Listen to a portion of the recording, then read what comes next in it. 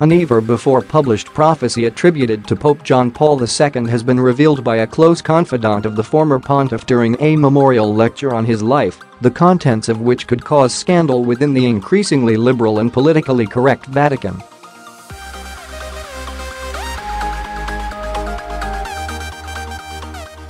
Speaking in Italy on October 22, Monsignor Mauro Longhi from Trieste, an Opus Dei prelate, and for 10 years a member of the Vatican's Congregation for the Clergy, was still a student when he accompanied the Polish Pope on summer retreats into the Italian Alps in the 1980s and 90s.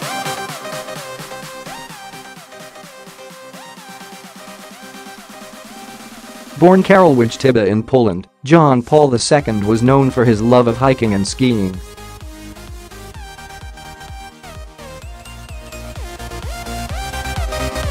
It was during one such mountain retreat in the early 1990s at Bieno, northern Italy, that the Italian priest claims to have been told of a troubling vision by the pontiff.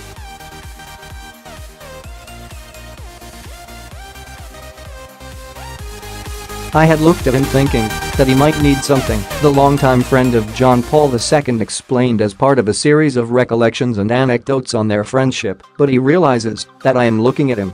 He has the shiver in his hand."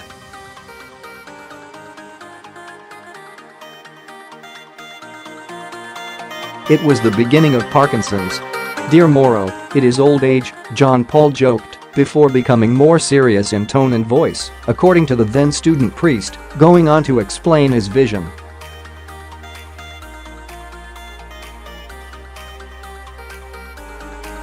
"Remind this to those whom you will meet in the Church of the Third Millennium. I see the Church of the Third Millennium afflicted by a mortal plague, which compared to those of this millennium will be deeper, more painful," the Polish Pope confided, having meant communism and Nazism as the plagues of his time.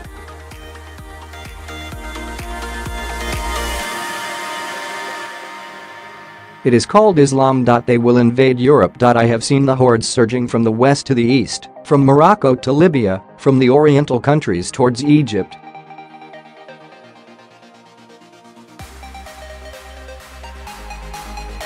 They will invade Europe. Europe will be a cellar. Old relics, twilight, cobwebs.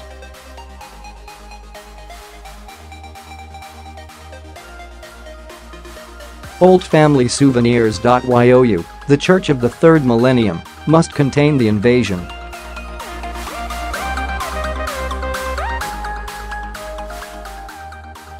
But not with weapons. Weapons will not be enough, but with your faith, lived with integrity."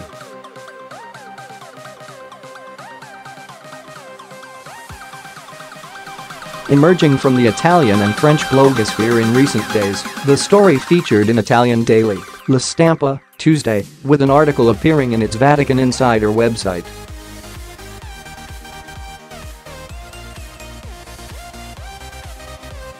The Turin-based newspaper, at pains to point out John Paul II's commitment to interfaith dialogue and bridge building with the Muslim world, reports that Monsignor Longhi was unaware that his speech was being filmed and is saddened by the ensuing controversy.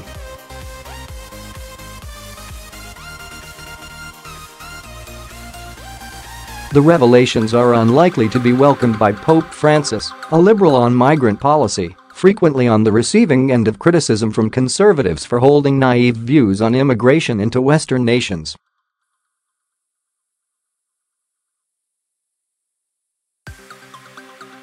Conservative Catholic La Nuova Bisola Quotidiana points out that in his 2003 apostolic exhortation, Ecclesia in Europa, the late Pope John Paul II counseled rather that the relationship with Islam must be prudent, with clear ideas about possibilities and limitations.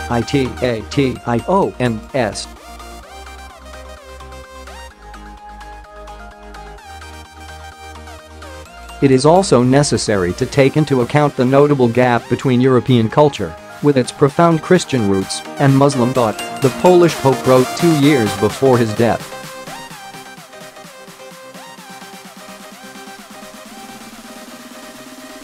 Public authorities have the responsibility of controlling waves of migration with a view to the requirements of the common good, the much-respected Catholic leader wrote in Ecclesia in Europa.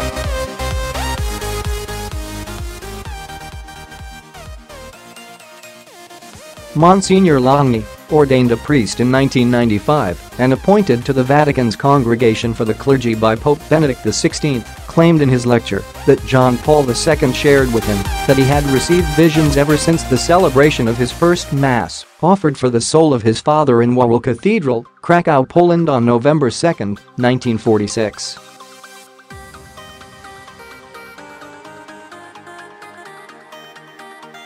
It remains to be seen how the Vatican will react to the revelation of Monsignor Langhi and to what, if any, extent the potentially explosive content may inform current church thinking on mass migration from the Islamic world into historically Christian nations.